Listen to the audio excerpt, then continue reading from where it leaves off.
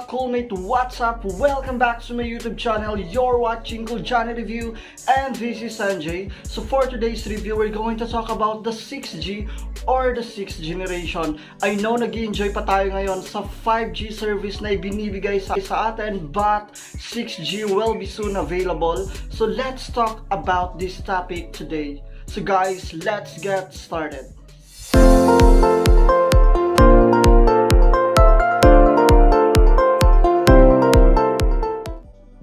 What is 6G? 6G is the 6th generation wireless. It is the successor to 5G cellular technology. 6G network will be able to use a higher frequencies than 5G networks and provide substantially higher capacity and much lower latency. One of the goals of the 6G internet is to support the 1 microsecond latency communication. The 6G technology market is expected to facilitate large improvement in the areas of imaging, presence technology, and location awareness. Working in the conjunction with an artificial intelligence, or AI, the 6G computational infrastructure will be able to identify the best place for computing the core.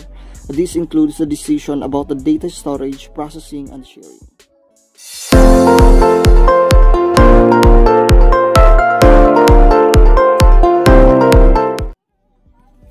6G wireless accelerates IoT after 5G.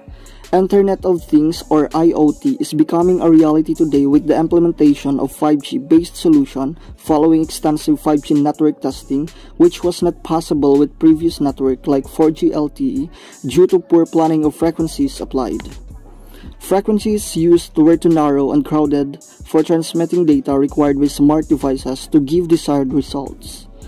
This is where 5G filled in the gap, and moving ahead with 6G, we expect to connect 10 times more devices per square kilometer with increase in number of connected devices in the upcoming years.